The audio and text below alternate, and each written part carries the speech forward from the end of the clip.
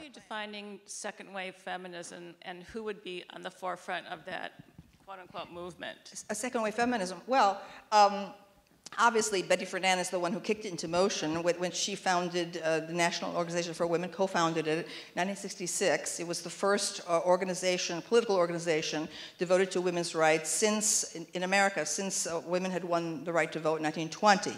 So she had a pivotal role in setting it forth. But then she herself quarreled, with other members of NOW, and she was eventually booted out of it, and part of it, one of her lists of, she's very abrasive personality, forceful personality. I admired her, but she could be unreasonable, and it was when she called, the young lesbians, the Lavender Menace, that there was this big revolt, against her,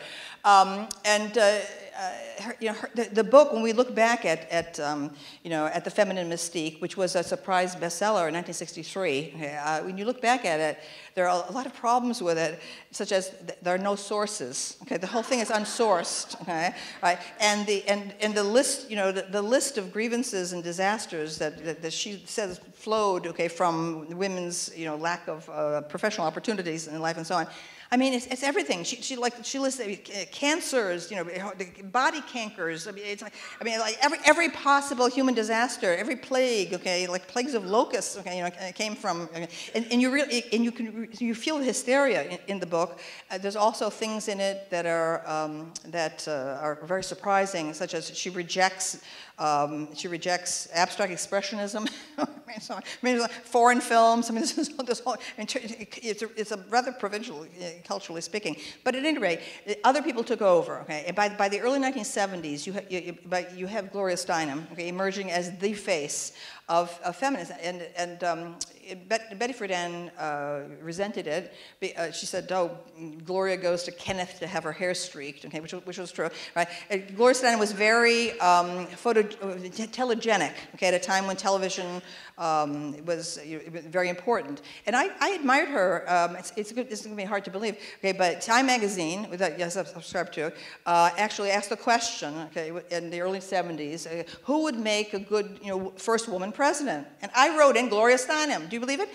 And because I said, oh, when age has dimmed her beauty and so on. All right. Now I thought better of it. Later on, but so Steinem.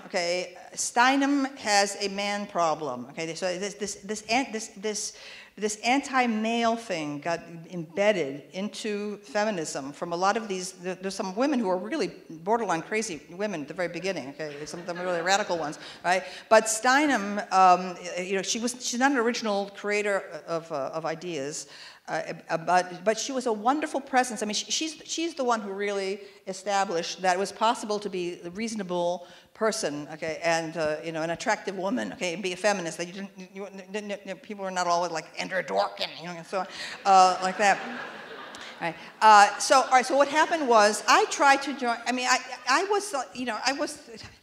like this completely heterodox personality, aggressive, always in trouble, et cetera, et cetera. I tried to join the women's movement. I got booted out again and again and again. I've written about it. Like when it was 1970, 71, when I had that fist fight, with the New Haven Women's Liberation Rock Band, because I was defending the Rolling Stones, and I had this huge screaming argument about the Rolling Stones song, Under My Thumb.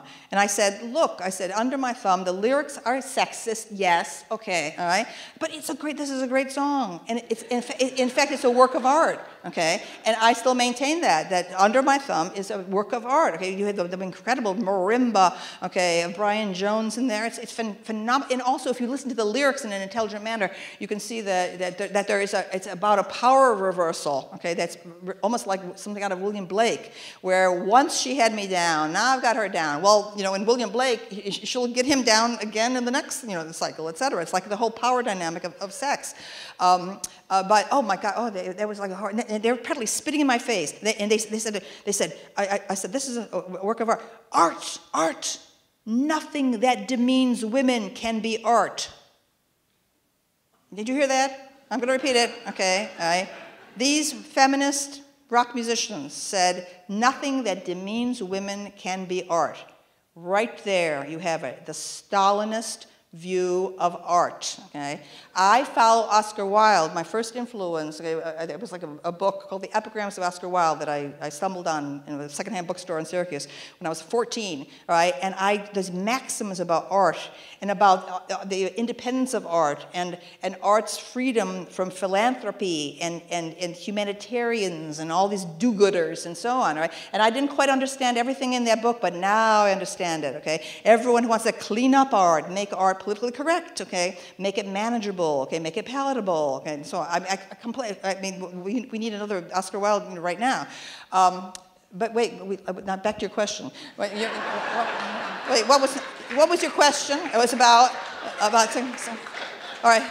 I think it was about the second wave of feminism. Yeah. And who would you call one of the leaders of the second wave of feminism? Yeah, okay, so it's like Gloria Steinem is the face, of feminism, all right? Kate Millett was put on the cover of Time magazine for her book, okay, Sexual Politics, and she didn't particularly like the attention or want the attention from it, so Sexual Politics is the book 1970 or is it 71 that created the template, okay, of which is this taking ideology, wading into some famous book by a male artist, okay, and with your rubber stamp going misogyny, sexism, like that, so on.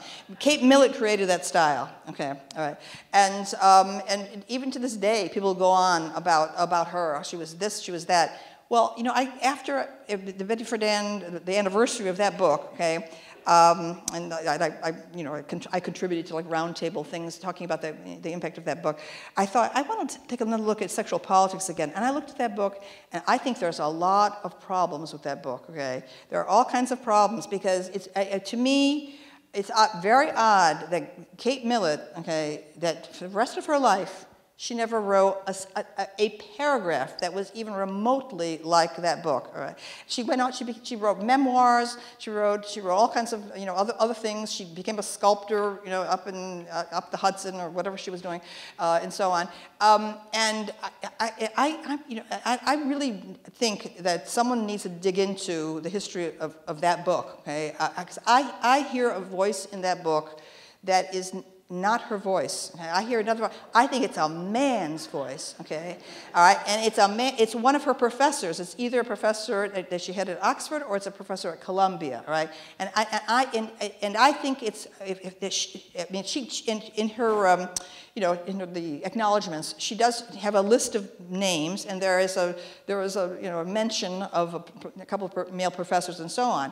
But I think that if this book which became so important and monumental and still remembered as a landmark of new feminism and so on, if I want it to be admitted the degree to which a man, okay, used his knowledge, okay, his syntax, okay, right, and contributed to that book, okay. She did not honestly acknowledge how much. I mean, I don't think it was all that, okay, but I hear a voice that is distinctly older than our generation, because she was like my generation, I think, roughly. Although I think she's a little older than me, but there was a certain sound of that Columbia professors had that I began to pick up because I have met and had such great relationships with, actually, graduates of Columbia, the Great Books program of Columbia. For some reason, we're on the same, well, for some reason, it's obvious, okay? They have read all the great books, right? And therefore their minds are structured, okay, and organized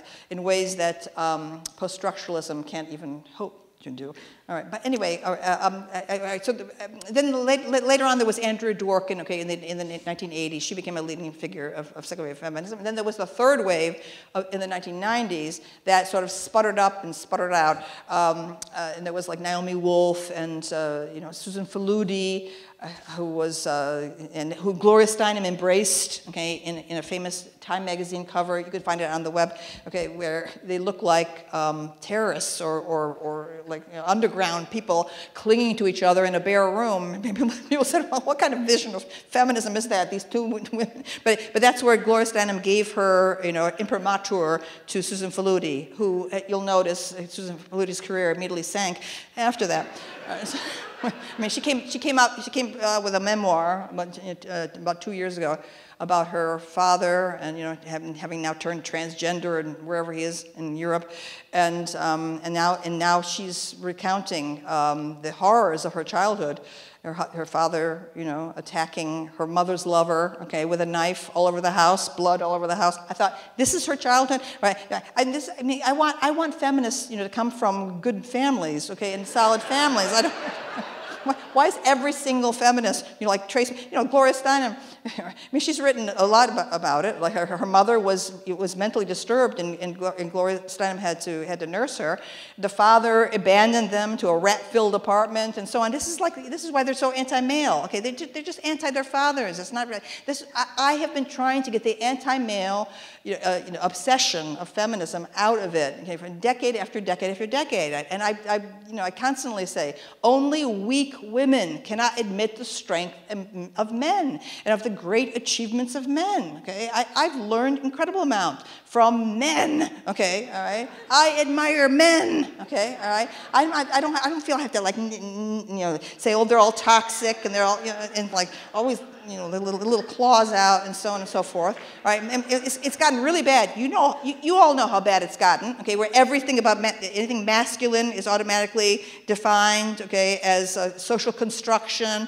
All right, please, okay. My father's generation went to World War II. Okay, my father was a paratrooper. I've got all of my uncles. They were in the Navy, and, in the Army, and so on. Okay, I saw men. Okay, men who could do anything. Okay, men who could take a piece of wood and make capable men.